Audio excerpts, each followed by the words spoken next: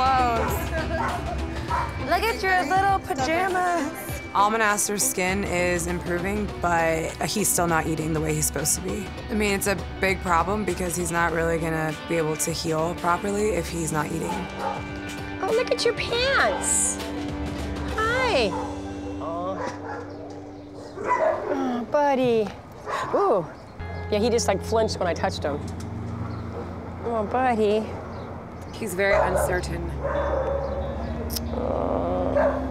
He has had such a bad experience with humans, and probably for a very long time, so it is understandable that it's taking him a long time to feel comfortable with us. But that doesn't make it any less frustrating.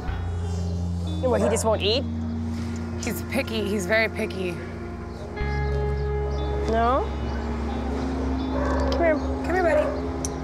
Puppies are usually pretty resilient. They can go through a lot, but they bounce back.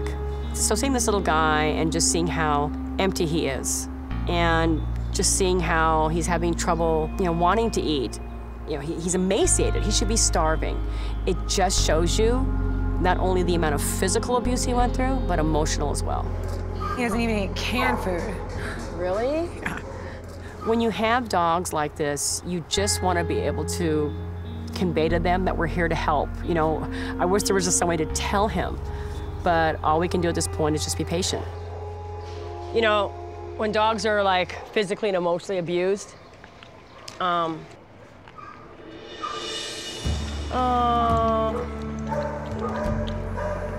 a good sign.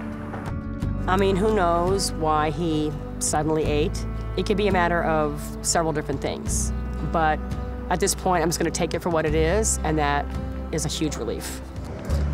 So cute.